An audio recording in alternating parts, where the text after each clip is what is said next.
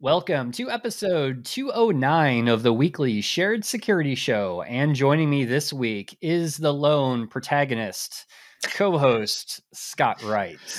Good day, Tom. Hello, everybody. Hello. No Kevin today. No, Kevin. That's sad. We are sad. Sad day when Kevin doesn't grace us with his presence. Yes. He's got a company offsite this week, and we'll let him talk about that when he returns next week. But it's just us today. But we have some exciting stories to talk about, Fun of things. course. And before we get started, I did want to give everyone an update. I think those of you that followed me on Twitter, I posted the other day that I have officially started the process to delete my Facebook and Instagram accounts. I saw your Twitter post on that. Yeah. Yes. Very exciting. Exciting times that I live in now. So honestly, something that I never thought that I would do. Yeah, it's funny. We've talked about it a few times. Once in a while when there were big flare-ups, we'd say, all right, I think maybe it's time. And then we'd start doing the process. And like we as we mentioned last week, right? You start the process and then you do one little touch to the website and, oh, I guess you're back. It didn't get deleted. So, yeah. Yeah, exactly. So you get the 30-day window essentially before they delete your account. But before I did that, I downloaded all of my data. So I had a Facebook account since 2008. Oh, that would be interesting. And it was interesting because the way that they give it to you in separate zip files. And so I got 5 large zip files, a couple gigabytes a piece, actually ended up being 23 gigabytes of data. Wow. That Facebook had on me. And it's actually a little surprising. I might actually post an article just showing you all the things that Facebook collects about you, but every comment you make, every post, every photo you've ever uploaded, ever commented on, tagged, all the location, like your location data from every update that you've sent. Wow. It's a little disturbing. I mean, we all know that Facebook collects a lot of information about you, but until you actually see it and you download it, you know what? It's really eye-opening. That gives me an idea. If we don't have an idea for this month's monthly show, we should just take a little stroll through your sanitized Facebook data. My sanitized data? Yeah. I know you got stuff in there you don't want everybody to see, Well, I mean, you could show you all the locations that I've been since 2008. I'm pretty sure I don't have that many gigabytes of data in Facebook, but you should find out. You can download your data anytime. Okay. So, we could talk about that. Maybe we should do at least a part of a show on showing people what actually shows up there. Yeah, that would be fun. Might be interesting. So cool. Let's talk about our first story, and this should hit home for you, Scott, because this is about some things going on in Canada where your federal government has been tracking 33 million phones during the COVID-19 lockdown. They admitted to secretly surveilling 33 million. And it's funny, but when you read this article, it's a New York Post? Yeah. New York Post. Yeah, very legitimate, by the way. As he rolls his eyes for the audio people. Yes. Well, it's interesting that you should say that because it just sounded a little bit too sensational to me, and some of the wording that they used, about how, the government was covertly, I can't remember some of the things. Oh, it says, admitted to secretly surveilling, and they used other terms like that, right? It was kind of inflammatory. Yeah. And so I went and I looked at, the National Post is, it's fairly reputable, but maybe a little conservative, but they got their data from, other places. And some of the commentary in this New York Post article is from a place called Blacklock's Reporter or something, right? And when I went there, it's like all these articles that are just trashing the government about, COVID stuff and pandemic stuff. And so there's a pattern there, right? Of people who just have a bone to pick about the current government. Course. And so when I decided, and interestingly, you got to pay $300 a year to be able to get access to that site, for the detailed articles, Of right? So I course you do. didn't see the Mhm. references where they got all this information. So I thought it was kind of interesting. I went. I did a couple of searches. TELUS is the provider, the telco that they were using this data from, and in the article, even though they didn't say admitted, but it was really just cell tower data, location data, right? It wasn't GPS data from your device. So it wasn't that precise, and it was anonymized. But I went to, in the Canadian government, because this was a government contract that was issued to Mhm. the telco to collect the data. There is a process for getting contracts in place, and there's a new contract to renew the service. And so there's an RFP out, and you can go to their site. It's called buyandsell.gc.ca, which is where all the government tenders are. And so I went there and I downloaded the tender and I looked at it. And there's actually an interesting document in that package, which was the questions and answers from the vendors that are trying to respond. Well, ostensibly from the vendors. It looked more like it was from the Mhm. people who were concerned about the privacy. That's fair to ask questions to the RFP procurement people. And it was pretty clear that they were doing everything by the book. They were just following the Interesting. telco's privacy. And they said they would not choose a provider that didn't have a privacy policy, that didn't meet certain standards, that were consistent with the government of Canada. Mhm. So, I mean, it's not quite as covert an operation, that they're secretly tracking us, because of the government's need to keep us under their thumb. It was really more to monitor patterns of movement between cell locations, during the pandemic. And so, I don't think it's quite as Yeah. scary a prospect, although, certainly you want to be concerned about privacy. And I'm glad there was some transparency about it, but the article made it sound like there was no transparency. And I don't I think that's would the case. agree. Yeah, I would definitely say that's a misleading title for Yeah. sure. Yeah. Um, and a little bit clickbaity, Yeah. right? Yeah. And not surprised for New York Post. And like I Yeah. said, Yeah. I kind of snickered a bit when I read this, and I'm like, and if you look at the other articles on their site, there's other clickbaity titles as Yeah. well. Yeah. And this is kind of the problem that we see with misinformation Yes. Yeah. in the news, where you can definitely take this. If you just read the headline, didn't read the article, or if you didn't do your own research, Yes. you would come to a conclusion that Yep. the Canadian government is spying on all their Yeah. citizens, Yeah. when that isn't necessarily the truth. It's true. I mean, the clickbait sort of goes hand in hand with fake news and stuff like that, right? A lot of the time. And the thing I look for, if I'm just doing a really quick scan to see if something is, being objective or not, you just look for inflammatory words, right? Adjectives that you wouldn't normally see in objective news, right? It's, if it's trying to convince you of a certain, mindset or perspective, as opposed to stating facts, then yeah, you're getting on the road towards fake news. It's great advice. Great advice. And I was just thinking, it made me think, if you were running a surveillance operation, covert surveillance to monitor 33 million people, and you got reports from your agents in the field that the subjects were, well, I'm not sure who it is, but it's within a 3/4 mile radius, square mile radius. Right. Does that help in your Yeah. surveillance operation? Yeah. Not so much. Yeah.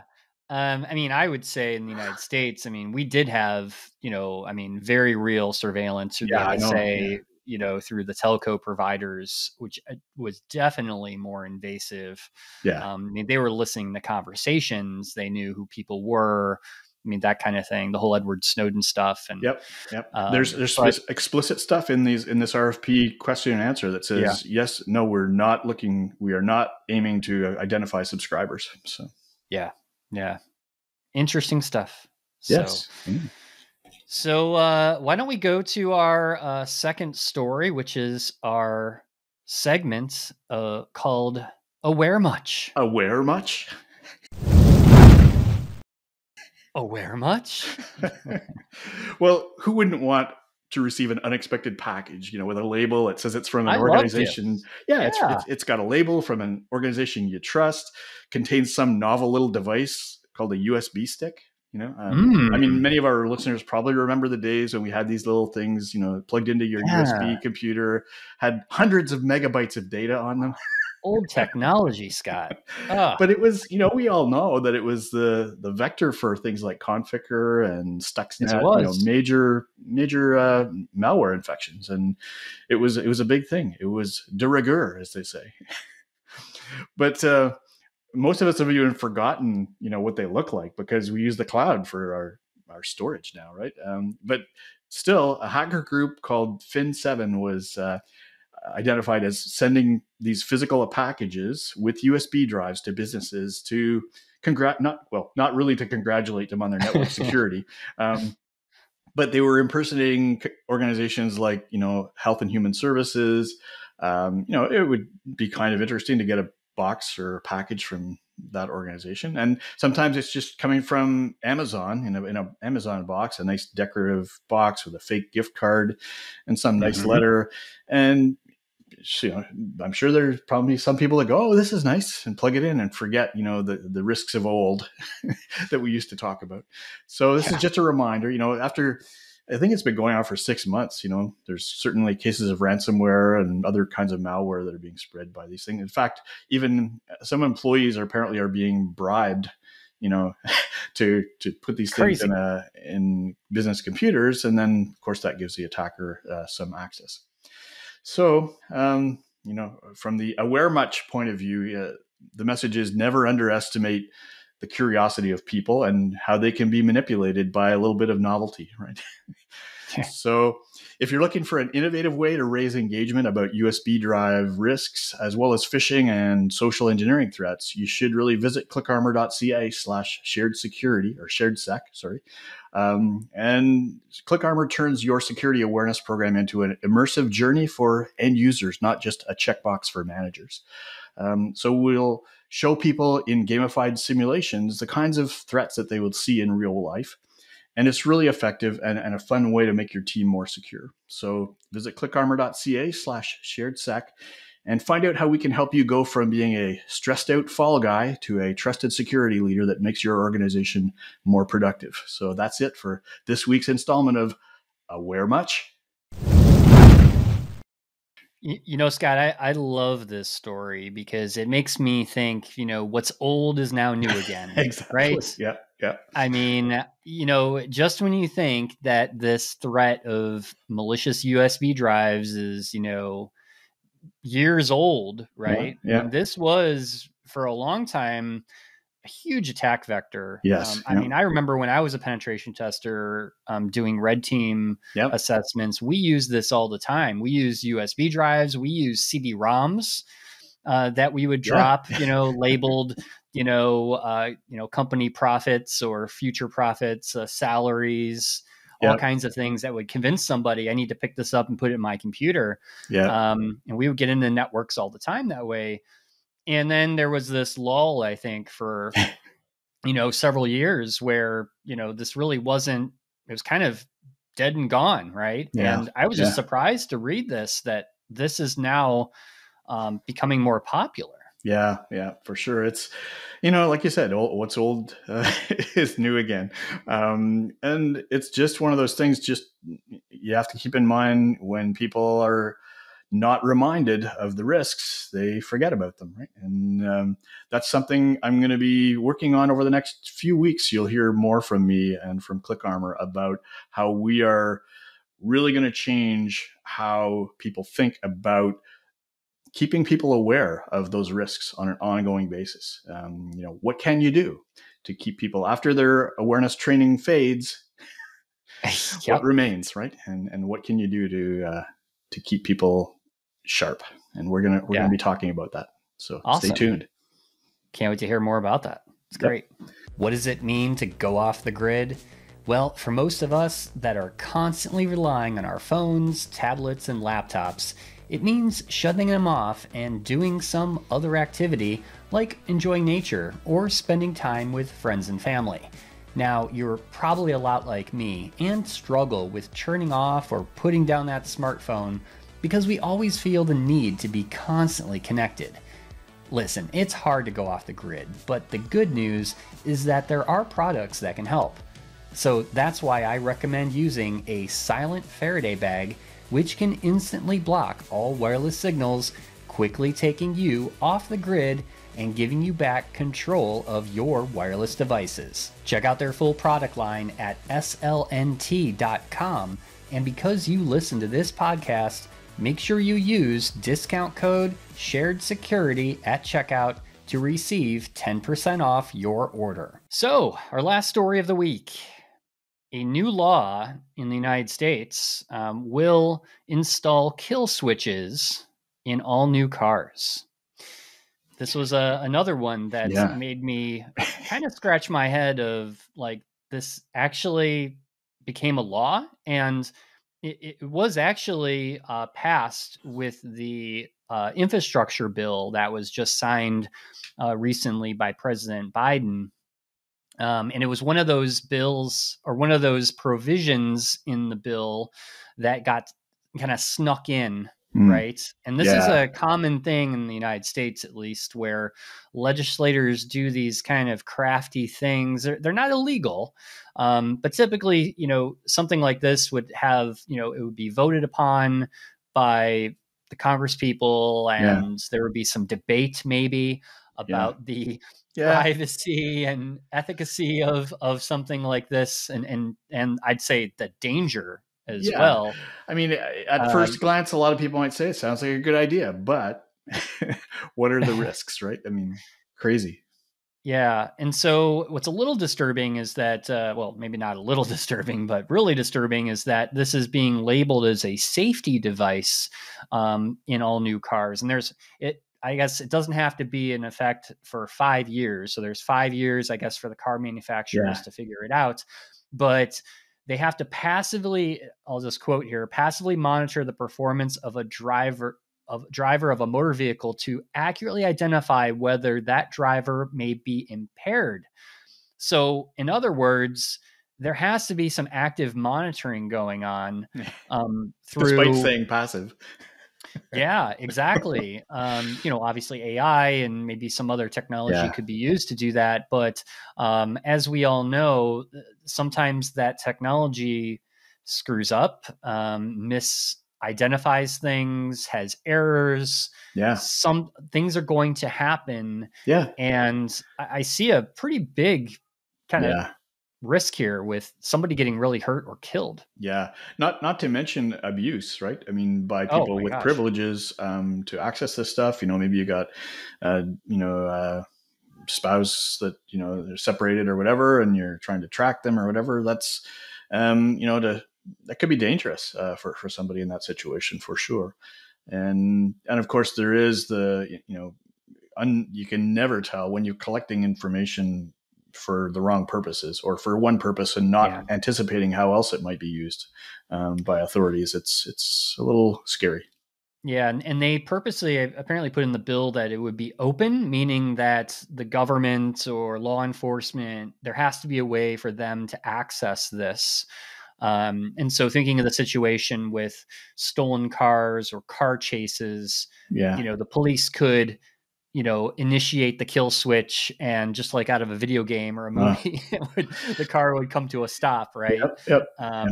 So there's obviously that use case that I think law enforcement is excited about, but I just see the enormous risks of, first of all, they're going to get hacked. Let's be honest. Absolutely.